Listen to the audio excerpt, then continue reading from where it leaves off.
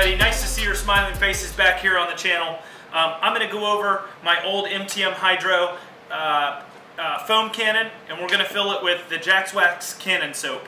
So I usually like to use this. I buy this in gallons at a time and just refill my 4 bottles.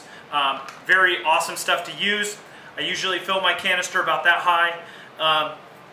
Now MTM Hydro has come out with a bunch of newer type spray nozzles and bottles and stuff like that. So this is all up to interpretation. But I basically fill it up until the water turns about the same color as the bottle. So I'm spraying in quite a bit. So we'll go ahead and let that get in there.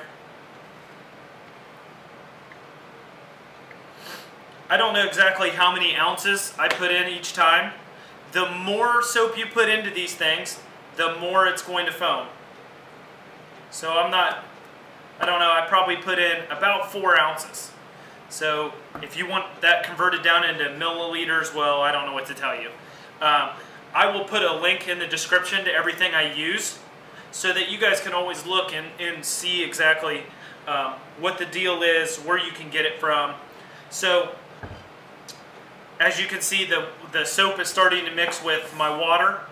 Some guys will fill it up soap first and then put water in it, but when you do that, it gets really foamy really fast. So when you're trying to fill up the water, regardless of whether you're dunking it in a bucket and just letting it bubble up and fill up, it still gets really foamy really fast. So I just go ahead and put it in on top, and then I put my thumb over it and shake it. So we've put in more than enough soap now.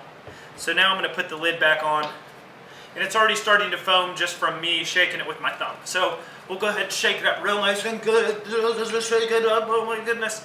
So we'll get this shooken up. All right. So you can see inside there's some soap that just still hasn't shooken up very well, but my color's starting to change quite a bit. So we're going to see exactly how that foams, how that amount of soap foams in the cannon. So real simple operation. This will adjust your fan spray, and this will adjust your amount of foam. I keep it turned all the way up, maximum amount of foam, and then you can figure out the fan spray when you get it on the car and you figure out what you're going to do. So let's roll over to the pressure washer. I'll show you how I foam the car.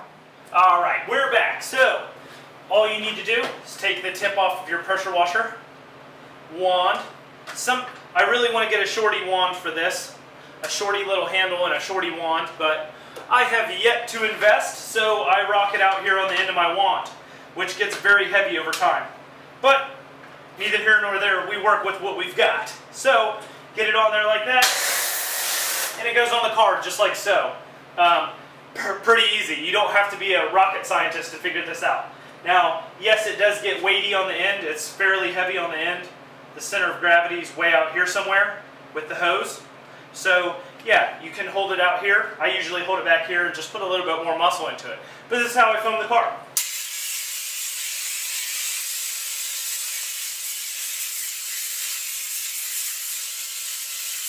Alright, so it really does not matter what pressure washer you use if you're really interested. I'm rocking a cheap pressure washer from Home Depot.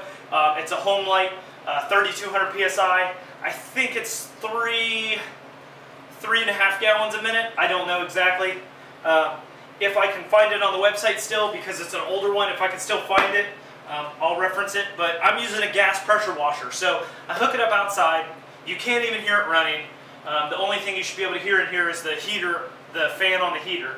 So really good unit, really cheap. You don't need to spend a lot of money to get a good unit. You don't need a $5,000 pressure washer to clean your stuff. It's just not necessary. So the foam all depends on how well you mix or how you mix the soap. If you mix it with a lot of water and little soap, you're going to get it runny. If you mix it with more soap, you're going to get it more foamy, actually sticking on the paint. But that's how I do it. Stay tuned for more. Smash that subscribe button if you like what you see, and I'll see all of your smiling faces later on.